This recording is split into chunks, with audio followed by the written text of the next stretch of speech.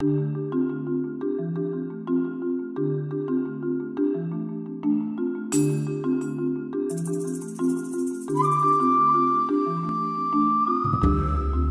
going to create my unicorn's mane first, and I'm going to use a coffee filter. I want to make a rainbow mane, so I'm going to do mine in rainbow order. You can use whatever colors you want. You want to try and keep your colors a little bit separate, because if you just mix them all and scribble them all together, when it gets wet, it's more just going to turn out as a brown.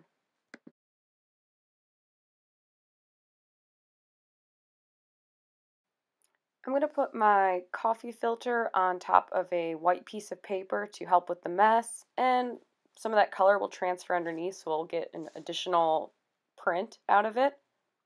And I'm going to take some water and a paintbrush, and I like to first just kind of tap around on the sides. That will help hold my coffee filter in place. Once I've done that, I'm just going to slowly start adding water to each color. And it's okay if they blend, they'll blend a little bit, but I don't want to just mix them all up and get brown, so I like to clean my brush before I move on to another color. When you're done with the water, set this aside to dry while we work on our unicorn.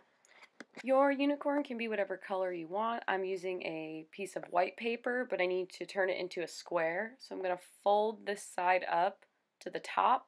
I'll make a point. And then what I'll do when I flatten that crease out, that extra paper on the side, that rectangle, I'm just going to trim off.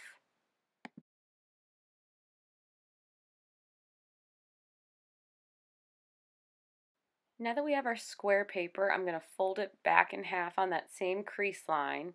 And you can see I have that one point facing down, and we're going to make a heart. So while it's folded in half, I'm going to draw a curved line across from side to side. And then while my paper is still folded, I'm going to cut on that line.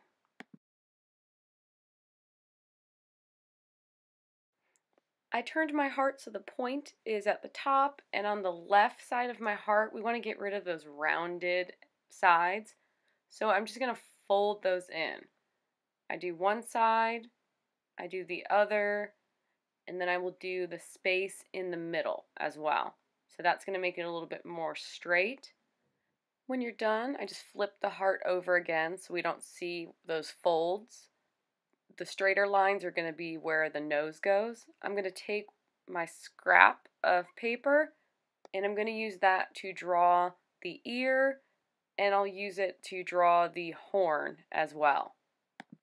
Once you have your ear and your horn drawn out, go ahead and cut those out and glue it to your unicorn. You'll see the ear kind of goes right at that point, and then the horn will be a little bit in front of that. You'll see mine are a little bit out of order because I'll have my face in the next one, but don't worry about that. I'll show you that step in a minute.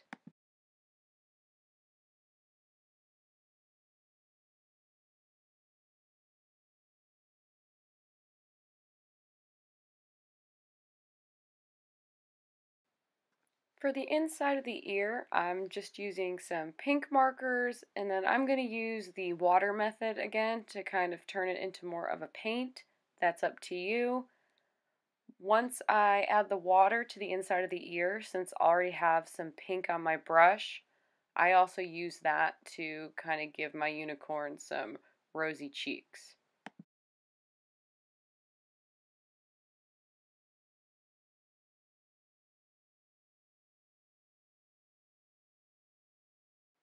I'm going to use a Sharpie for the nose. I find that middle point, it looks like I kind of just made a spiral. And for the eye, it's a side view, so we only see one.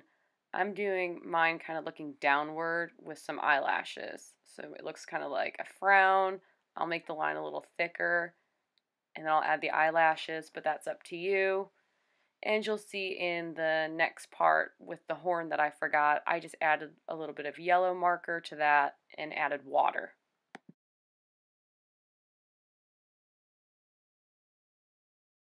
We're going to check on our coffee filter. You want to make sure it's dry. If it's still wet, you have to wait till it's dry.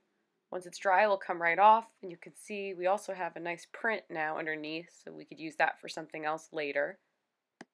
And we're going to use this for our unicorn's mane. So I'm going to take my filter and fold it in half, press on your crease, and we're going to remove those corners that are at the top and the bottom. So with my scissors, it's not a lot. I'm just going to make kind of a wavy line cut, and I'll cut a little bit of that off on the top part and a little bit off on the bottom. I'm going to save those scraps though, because we're still going to use those. On the open side, we're going to cut some wavy fringe. So I'm just making wavy line cuts. Some of our tissue paper might get cut off, that's fine. We'll use those scraps as well. And make sure you're cutting on the open part. We don't want to cut where the crease is.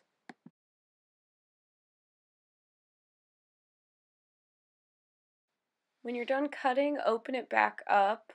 And I'm just going to do a little bit of glue right by the crease.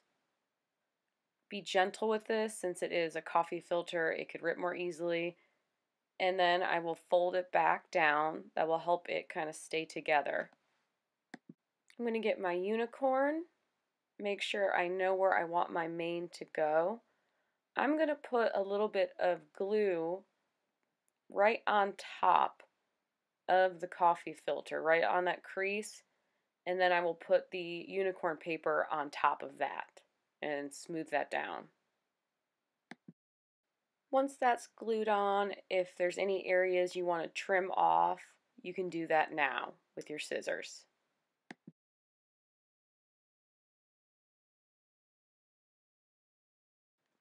And I'm going to take some of those scraps that I had from cutting my coffee filter, and I'm going to use those for kind of the top of my unicorn's mane.